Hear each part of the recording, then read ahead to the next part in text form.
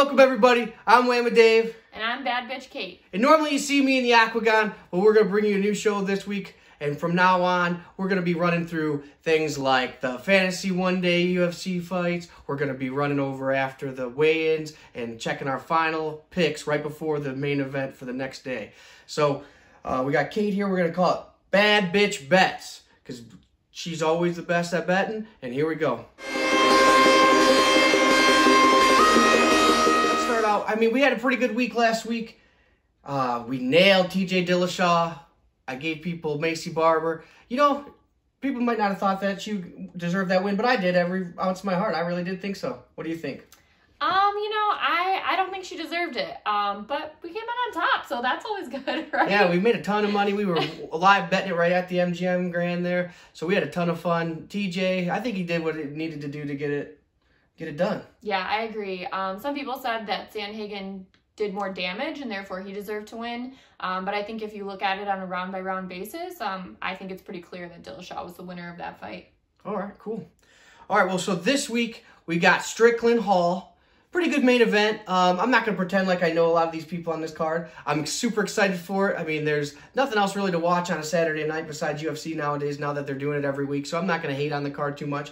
I'm sure I'm going to find a couple fighters that I'm going to put in the notebook and have a lot of fun with in the future. And I think there's a lot of value to be had with the bets. Any of the fights sticking out to you? Like you said, it's not the best fight card in the world.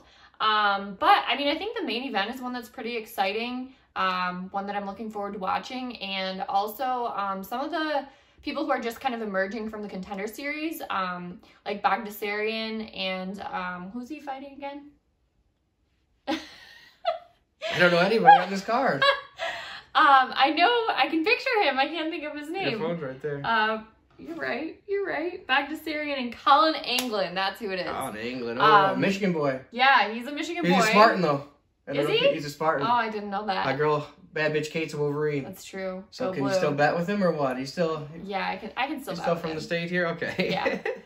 But yeah, I think that's going to be a good one. I think those two are both pretty promising prospects. But yeah, I'm going with England on that one. I think... what we got? Kosi?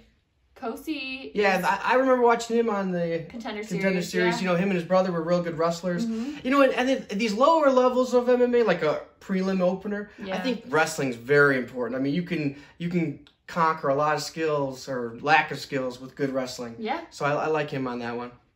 Of course, but yeah, I mean, not too much to look in on. Like I said, we're going to do fantasy bets on this one. I know a lot of states don't have sports betting, and we do a lot of sports betting on the Aquagon. And even we'll talk about a little bit of sports betting today. But let's do you're really good. You've hit, what, 2 full main event cards this year on DraftKings already? Yeah. 2 full ones, so that's pretty impressive. And the good thing about you is it's not like you're putting out 6, 8, 10 lineups per card. I mean, what, you do one lineup? Usually just one. Lineup. Maybe sometimes 2, but... Okay, yeah. so when you're looking at this lineup, I mean, this is going to be the only one she put in. I think I put in a second one today, but I'm just trying to get started. I'm not very good at the fantasy, so I'm going to let you take the lead on the fantasy. All right, I'll go ahead. So first thing I'm going to do is just walk you guys through my thought process as I'm picking a DraftKings lineup.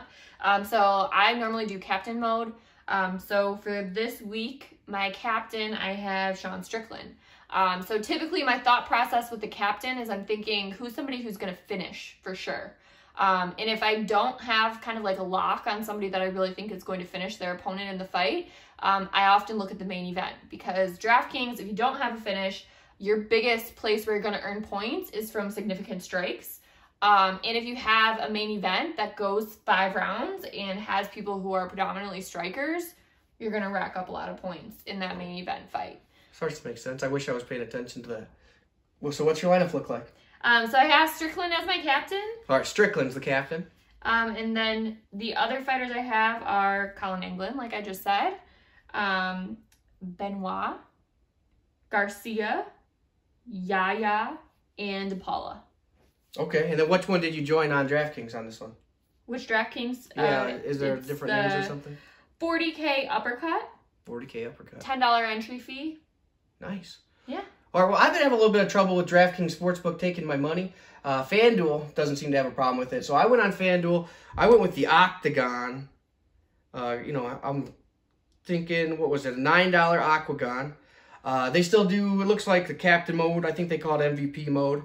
And a couple things I like about the Fan Duel is they have smaller salaries, so it's not like you have to do so much math. I mean, like the top person is like $25. Yeah. And so, anyways, I ended up with $3 left in my salary. But I took Uriah Hall as my MVP / captain. Benoit. Oh, that one's cut. DePaula. Romanian.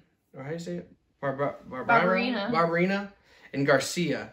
And I switched out Jan with somebody. I can't remember. I'm not any good at this anyway, so I'll let him take your lineup this time.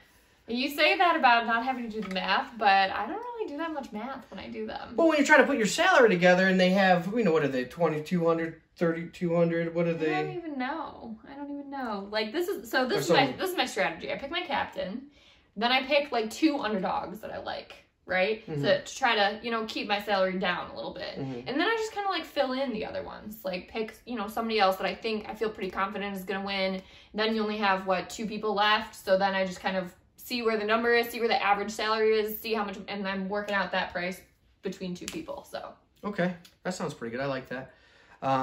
So, I don't know. I think the main place I'm going to be betting on this card is I'm going to be watching these people come out. A lot of coin flip fights, a lot of even odds. I like to see who's looking more tenacious, who's got a cooler story when they kind of break down the fights right before. They normally put some good highlights in. You can kind of see if they're putting snaps on their punches and if they're going to line up well. I feel like they hide a couple secret little details right until they walk out. You never heard it, but this guy's doing some digging all week long on these fighters. So I like to bet right when they come out. I think we're going to be doing TikToks and putting them out on Instagram and YouTube Shorts all night long on Saturday night. We're going to be betting probably every fight. But the main fight I've been putting my money on right now is the main event, obviously. That's the only one I'm really liking. And I got Hall on this one.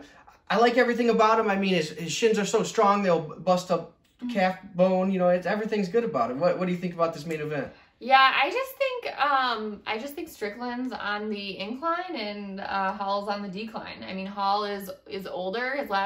He did win his last 2 fights, but his last 2 fights were the leg break against Chris Weidman and then Anderson Silva. Well, Anderson Silva's still a tough guy. I mean, he just went and won a boxing match versus Cesar Chavez Jr.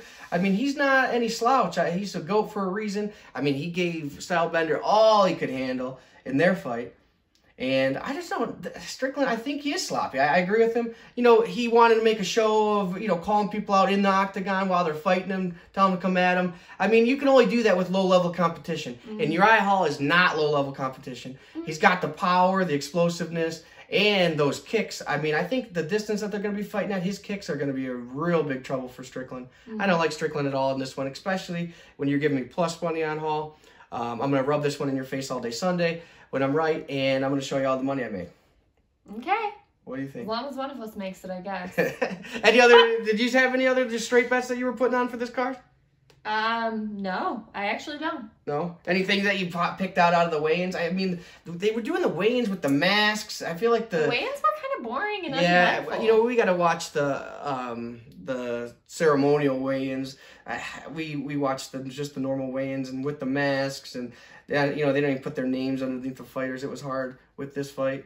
But, I mean, I think it's hard not to look forward to the Derek Lewis, Cyril Gahn fight in 2 weeks. I mean, we're going to be shooting straight from Vegas next week and really, really hyping up that fight. I mean, a lot of bangers. I know Amanda Nunes got cut, but whoop-de-doo, she's not going to beat the hell out of somebody next weekend. It would have been fun to see her, roll out of the playpen with her baby, kick some ass, and then, make some airplane sounds for her while she plays with her in the ring. But, I mean, it's not going to happen. I'm not going to lose any sleep on it. Yeah. Yeah.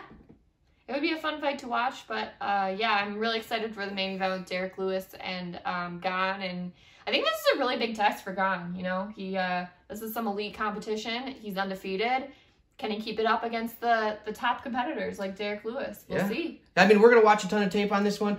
Tune in next week. We're going to have the Aquagon back. The water's going to be back in the tub.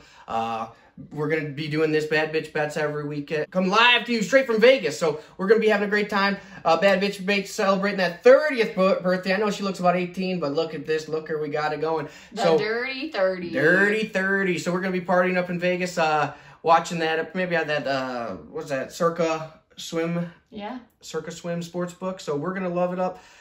Make sure you like and subscribe. We're going to have the Aquagon next week. We're going to have Bad Bitch Bets. We're going to be coming at you. We're going to be trying to hit you with a lot of shorts during the fights because we have just been nailing bets as they're coming out. I mean, if you don't like money, don't hit follow, but you're a sucker if you don't.